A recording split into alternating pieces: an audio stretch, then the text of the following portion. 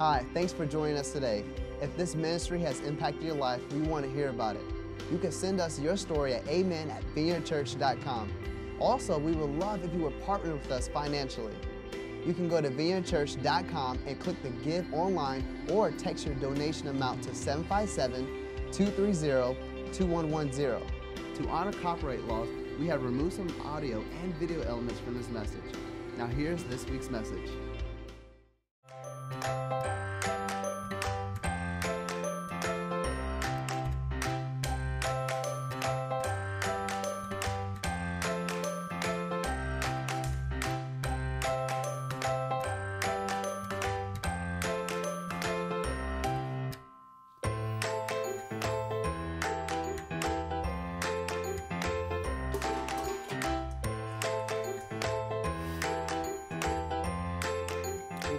How are you?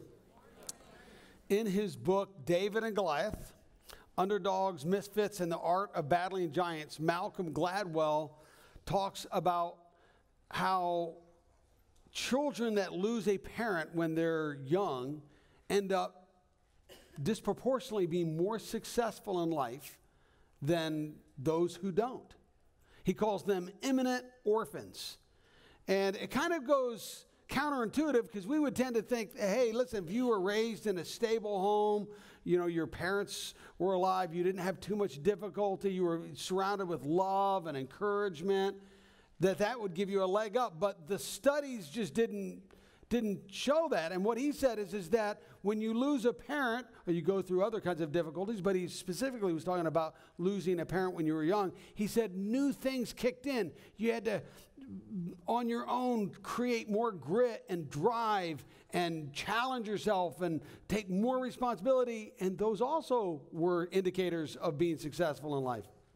A couple of the examples he cites is 67% of British prime ministers from the start of the 19th century all the way to the beginning of World War II ended up, they were prime ministers, but they had 67% had one of their parents die when they were young. 12 U.S. presidents lost their fathers when they were young, which is almost a third. So it's kind of like an amazing thing. Wow, you'd think, you know, that having a easier, better life would be better, but actually he says that if you had to choose, when you start out between pain and love, pain is a better indicator of success. Now, the person we're looking at today is a guy named Joseph. We're in a series called Families Are Messy, and we're looking at Genesis.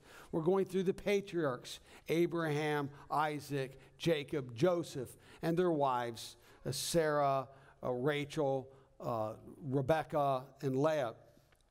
And we're noticing that their families are pretty messy. They've got a lot of problems going on, and we're watching in Scripture how God interacts with them, and then we're really saying, you know what, our family's got some mess too. How does God interact with us? And so Joseph, here he's an eminent orphan. When he was only 7 years old, his mother died from childbirth. And then when he was 17, he was kidnapped by his brothers and sold into slavery, but he ends up becoming prime minister of the most powerful country on earth at the time. So here he fits right in with one of those same statistics. Somebody who had it tough, lost a parent, really lost two in a sense, and then ends up being highly successful. Have you ever asked yourself, you know, when you're in a tough spot, and maybe you come from a messy family, and you're going, why did this happen? Why was I neglected? Why was I raised in a home where there was abuse, or there was alcoholism, or some kind of an addiction, or I was molested, or a parent died, or there was schizophrenia, or there was a suicide, or there was so much upheaval and job loss and financial problems, and you just, why me, God? Have you ever asked that question? Well, certainly Joseph would have asked that question.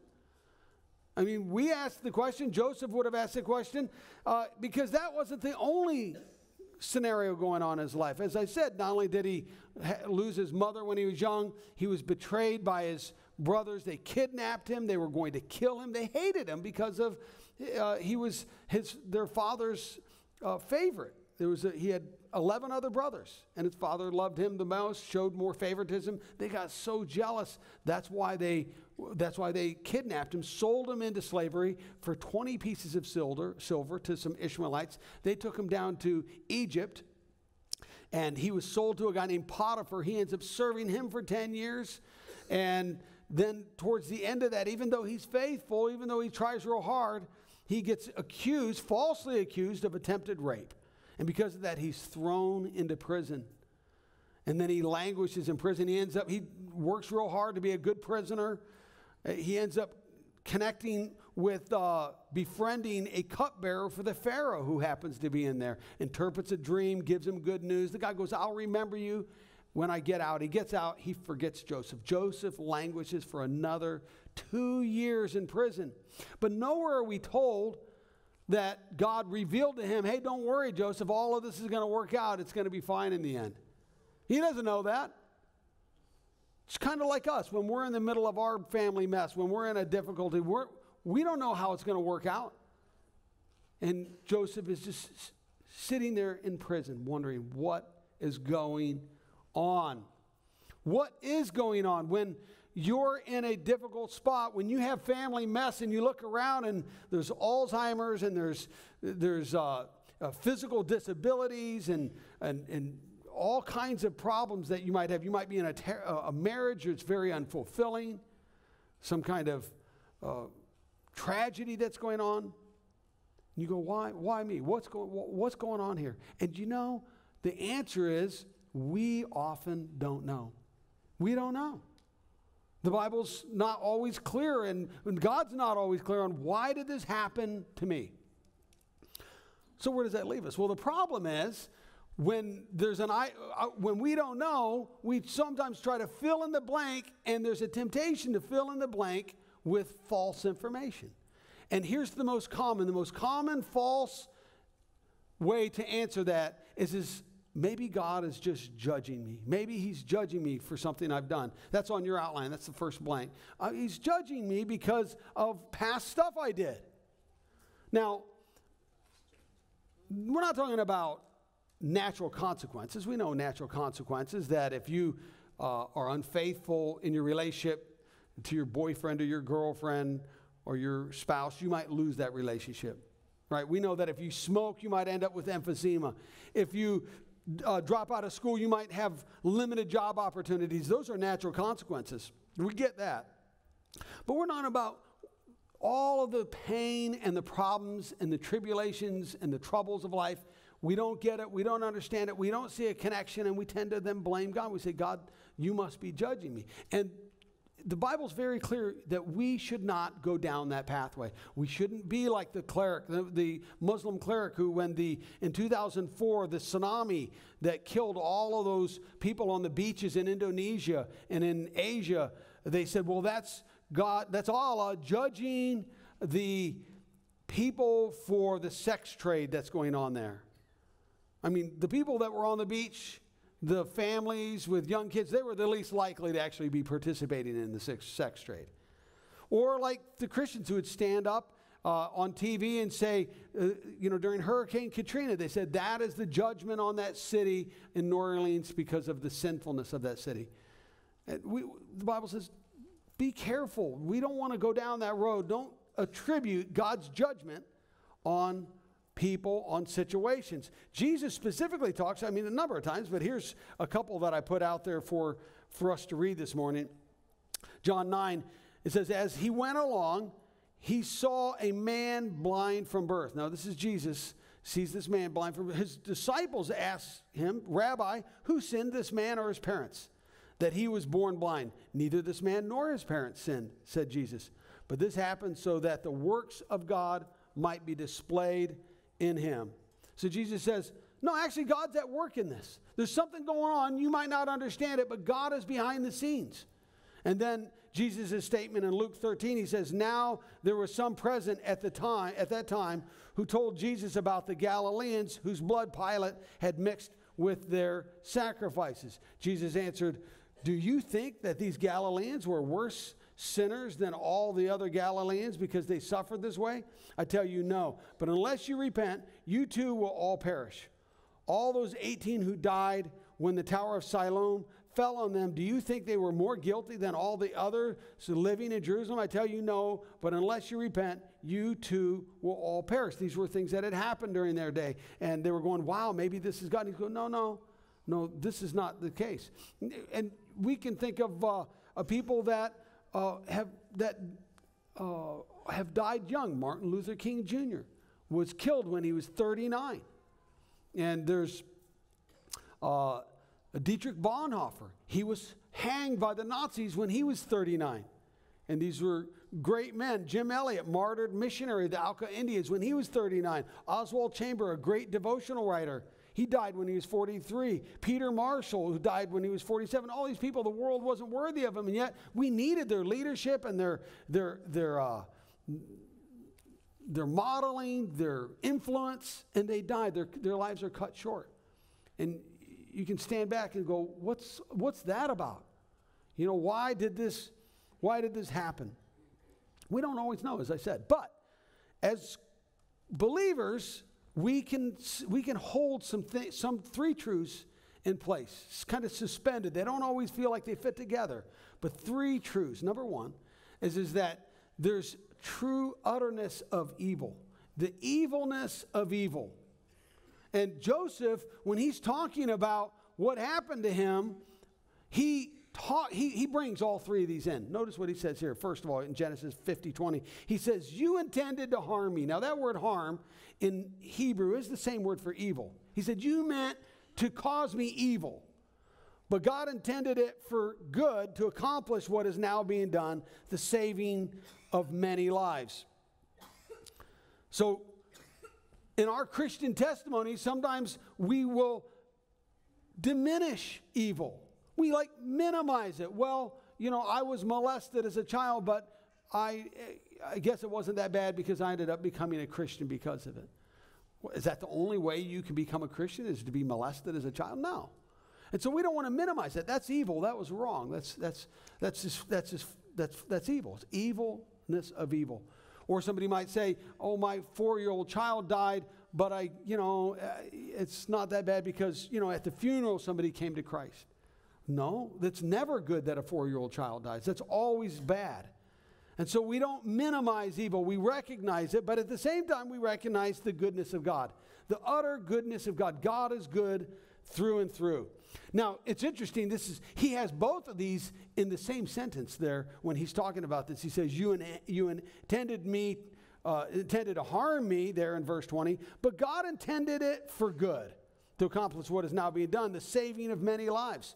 So behind a tragedy, we recognize that God is good, even though we don't see it at the time. We don't get it. We're perplexed. We're confused. We don't see the goodness, but we know when all is said and done that God is good. God is good. And that God is not the one who causes evil. When evil happens, it's not at the hand of God. It's God, because God is good. Psalm 34:8 says, taste and see that the Lord is good. Blessed are those who take refuge in him. So I might not understand it, but I believe the Christian says that God is good. And then number 3, that God is sovereign. The sovereignty of God. 3 times in this verse in Genesis 45, there in verses 5 through 8, Joseph is recounting about how he was poorly treated, and he's maligned, he was betrayed, kidnapped, sold into slavery. But instead of that, he says 3 times, God sent me to Egypt. He's not denying the fact that those other things had happened. He's just saying he's reflecting on the sovereignty of God. In the backdrop, God was at work. He was using this stuff. And now do not be distressed, he says to his brothers, and do not be angry with yourselves for selling me here, because it was to save lives that God sent me ahead of you. But God sent me ahead of you to preserve for you a remnant on earth and to save your lives by a great deliverance. So then, it was not you who sent me here, but God. He made me father to Pharaoh, Lord of his entire household, and ruler of all Egypt. So regardless of bad intentions, regardless of being neglected as a child, regardless of somebody hurting you intentionally or unintentionally, or even natural natural disasters, we still know that God is in charge. Now, certainly there's God's directive will and there's God's permissive will. God's directive will is I want this done, and he makes it happen. God's permissive will is that he allows things to happen, but it's not his perfect will. It's not, and it's like in heaven, his perfect will happens. On earth it doesn't, because there's evil at play. God does not cause evil. He is never the cause of evil, but he will use evil and the effects of it to cause good, because he is so good. There's free will, there's evil, but he uses that to still accomplish his purposes. That's why Jesus said, when we're praying, he said, make sure and pray, that he says, pray, your will be done on earth as it is in heaven. The reason is God's will is not always done on earth. It's done in heaven. There's something great happening in heaven. It's missing here, so we're to be praying, God, I want your will done in my family. I want your will done in my life. I want your will done in my workplace. And we are praying. We're praying because we know God's will is not always done. Nicholas Walterstorff wrote a book called Lament for a Son. It's a very honest and painful book as he examines and processes his grief because he had lost his 25-year-old son in a mountain climbing accident.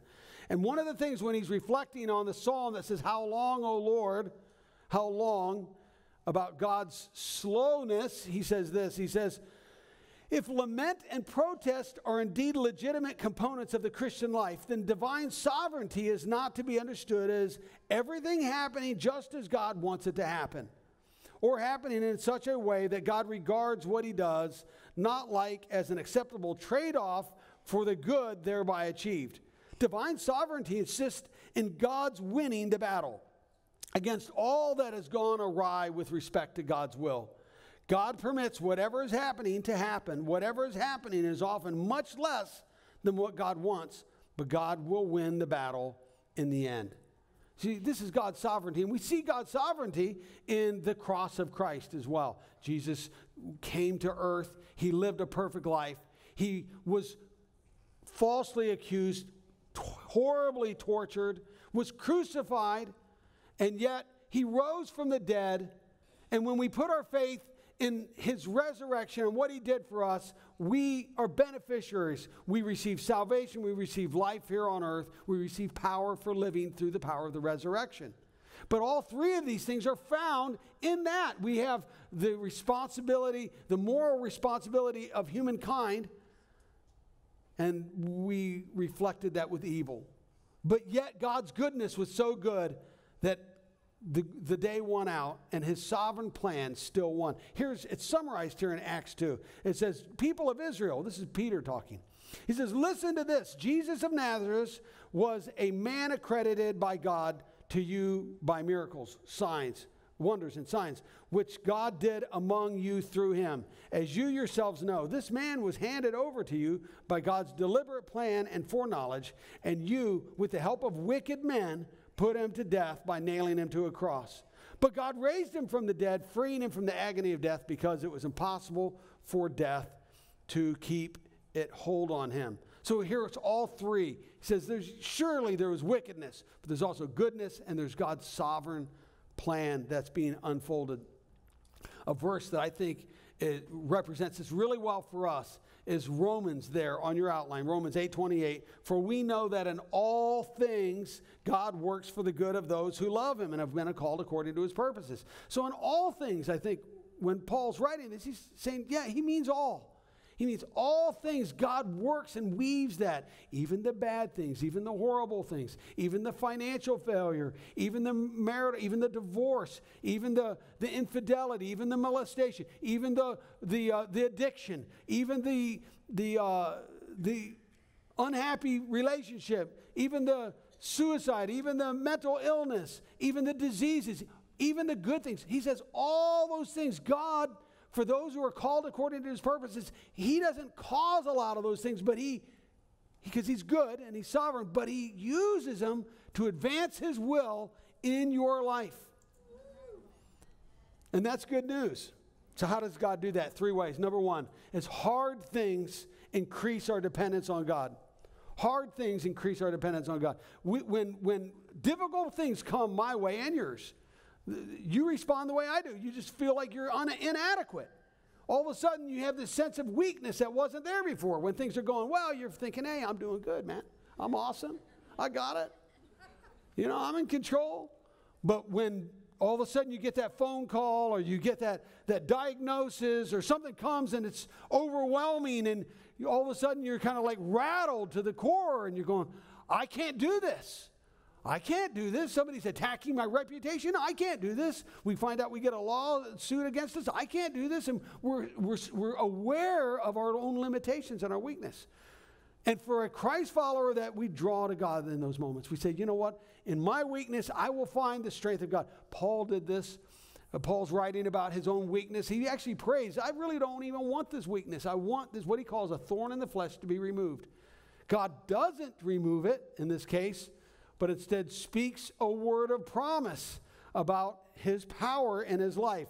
He says, therefore, there in 2 Corinthians 12, in order to keep me from becoming conceited, I was given a thorn in my flesh, a messenger of Satan to torment me. 3 times I pleaded with the Lord to take it away from me. But he said to me, my grace, this is God speaking to him, my grace is sufficient for you. For my power is made perfect in weakness. Now here, so Paul gets that. We're kind of reading after the fact. This had already happened. So as he thinks about it, okay, this thorn in the flesh is staying. It's a weakness. God's going to use it to perfect his grace in my life, his power in my life. So here's what he concludes. Therefore, I will boast all the more gladly about my weaknesses. Now, I don't know anybody who does that. I certainly don't. I don't go around, let me tell you about all my weaknesses, and I'm boasting about it. No. I mean, you're probably like me. I don't want to display those, but he does. Paul says no, and here's why. Because when I boast about my weaknesses, he says it's in that place that Christ's power may rest on me. That is why, for Christ's sake, I delight in weakness, in insults, in hardships, in persecutions, in difficulties. For when I am weak, then I'm strong. When I'm overwhelmed with hardship and I'm acutely aware of my limitations and weaknesses, it's in those moments where I can really depend on God. And number 2, hardships, when they come, they also increase our longing for God. We long for God's glory. We long for God's second coming when Jesus is going to come again and set things all right, like the song we were just singing. There's a day when that happens, but when things are going well for us, when everything's kind of happening well, our finances are up and to the right, our health is good, our relationships are good, everything seems to be good. We're in that moment of prosperity.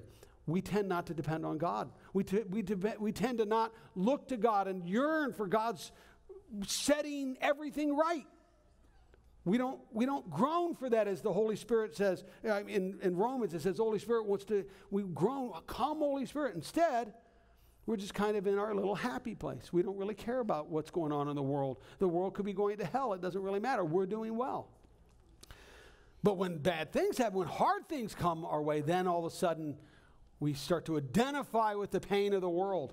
We identify with the challenges in the world that's not set right, and we might cry out like Habakkuk did, how long, Lord, must I cry out for help? But you do not listen, or cry out to you violence, but you do not save. This is a prayer of frustration. God, I want things to be different. And we start to cry out, we pray, Lord, I change the situation that we find in our inner cities in America. Or Lord, I pray for my brothers and sisters who are in prison in China and in Iran and in North Korea. Lord, I pray for the challenges and the problems of the human trafficking, and we start to care about the boundaries outside of ourselves. And that happens when hardship comes. Number 3, when hard things come, they increase our assurance of our belonging to God. Rather than prove that you are the rejected by the Lord because difficult things come, instead it becomes a test and you say, this demonstrates how much I really love the Lord. This demonstrates my faith and how deep my roots, my spiritual roots go. Because it is true, when difficult times come, and they will for all of us, universally it's going to happen. It will be a test of our faith. Jesus talks about it in the parable of the sower. He says that the sower comes along, sows seed, and in some situation, and when the heat comes, some people, they just leave. He says that the plant dies, withers, and then he makes the parallel. He says that's like people just leaving. In other words, they try out Christianity, and then difficult times come, and they go, well, I guess I'll pass. I guess it wasn't that important to me. I guess God really isn't that real. And they make those choices to go a different way. Jesus says, though, that some seed grows up healthy, even in those same circumstances. Why? Because it's a proof. Jesus says that those are really the children of God. The people that when hardship comes, it just demonstrates where they're at in their faith. It demonstrates they really have the Holy Spirit residing in them. Probably the most infamous person known for suffering in the Bible is a guy named Job. Job had all kinds of problems, family messes. I mean, there was terrorists that came, killed some of his kids. There was a tornado that killed all of his family. All of his family. It was just him and his wife. He lost his estate. He lost his house. He lost his job, everything. And he even lost his health. Now, his wife went through the same thing. She didn't lose her health, but she lost all the other things. Those were her kids, too. It was her house. She needed that income. And so they're now together. All of this hardship comes. They don't respond the same way. They don't respond the same way. Notice how Job's wife responds. His wife said to him there in Job 2:9, "Are you still maintaining your integrity? Curse God and die." What is the point of loving God? If this is how we're going to be treated, no, there's no reason we should be serving and loving and being faithful. That's her response, but Job responds differently. Job says in 2:10, he says, "You're talking like a foolish woman.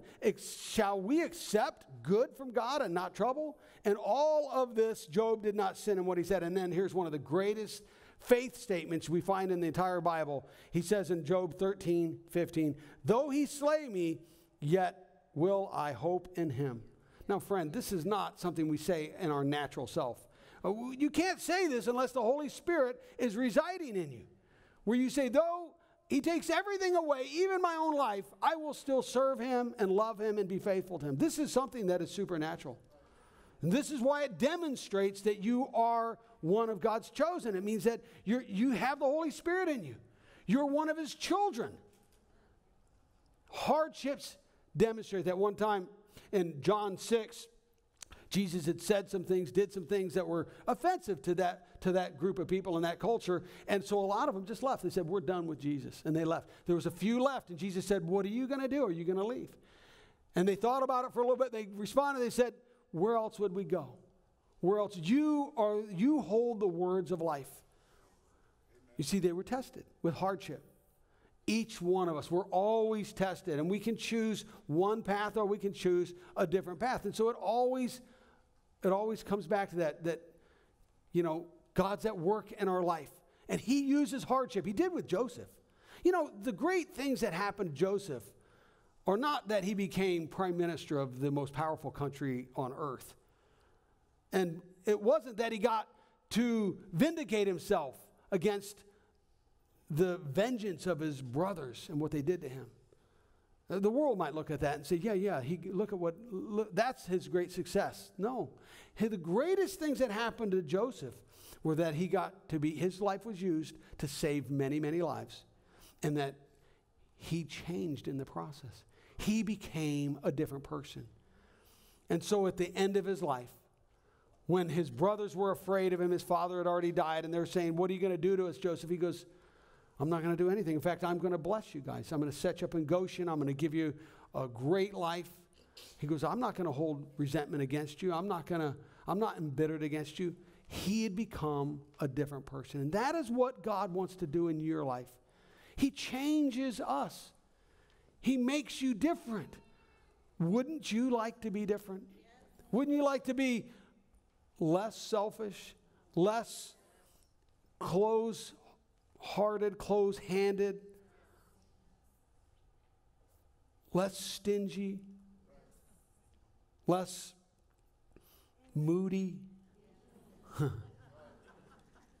Wouldn't you like to be more generous, more kind, more patient, and a better husband, a better wife, better father, better mother, better brother, sister, better friend, a better listener? These are the things that God is at work. And He doesn't cause evil. There's plenty of that in the world, but He uses the hardships of life to create in us to be more like Him. This is His ultimate goal, that we're more like His Son. Notice this last verse on your outline. See what great love the Father has lavished on us, that we should be called children of God. And that is what we are. The reason the world does not know us is that it did not know Him. Dear friends, now we are children of God, and what we will be has not yet been made known, but we know that when Christ appears, we shall be like Him, for we shall see Him as He is. All of this are all who have this hope in Him purify themselves just as He is pure. This word purify is sanctify. It means God is purifying us or changing us to become the way He wants us to become more like Christ, to become a reflection of His love in this world. And this is what it means to be a Christ follower. This is what it means to go through difficulty and hardship. This is how we're to respond when we have family messes. Let's bow our heads and pray. So we're going to just take a moment to pray. I'm going to invite the worship team to make your way up here as we're taking a moment and praying. I want to pray for you. If you're here and you're struggling in a family mess, or maybe you had one growing up and it's really kind of hampered you, let me pray for you. Heavenly Father, I pray right now that your grace would come and fill this place. Come, Holy Spirit. Help us to realize you're not a judging God. That's the false things that the world puts in. Maybe we did. But today, Lord, we're going to recognize there is evil out there, but you are good and you are sovereign. We don't always understand why you allowed things to happen, but God, we know that in all things, you work together for good in our lives. And when hardship comes, Lord, I pray that every person here, when hardship comes,